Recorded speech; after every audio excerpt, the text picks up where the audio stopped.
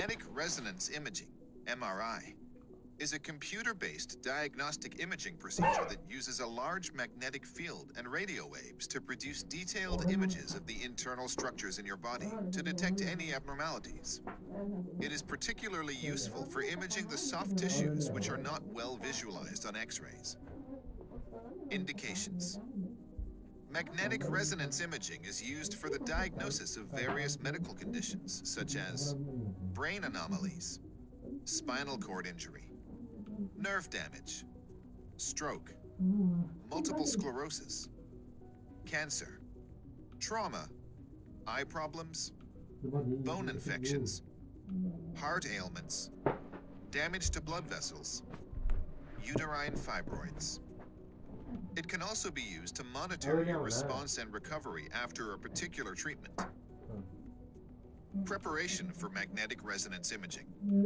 Before the MRI, you should inform your doctor if you have any health conditions, if you are pregnant, if you recently had surgery, or if you have any metal implants or materials in your body. You may be advised against having the procedure under those conditions.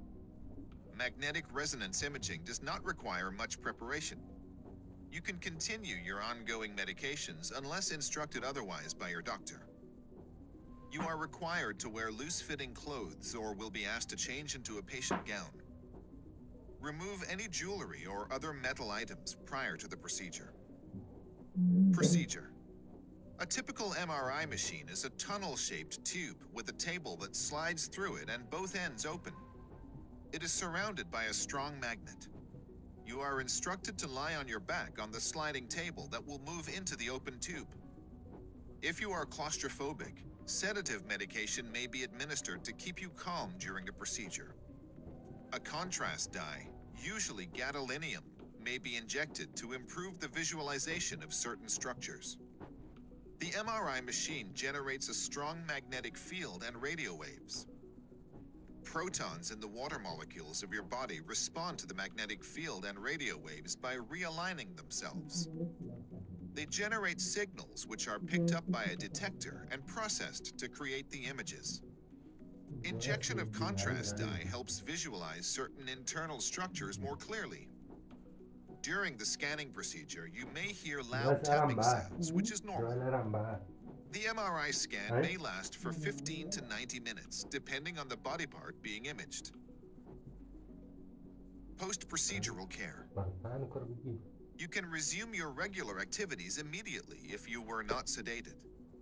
Otherwise, you may need some time for recovery until the medication has worn off, and to check if you have any side effects to the contrast agent.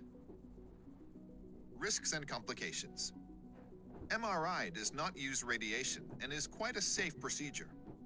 Certain people may feel claustrophobic during the procedure, for which medication can be provided.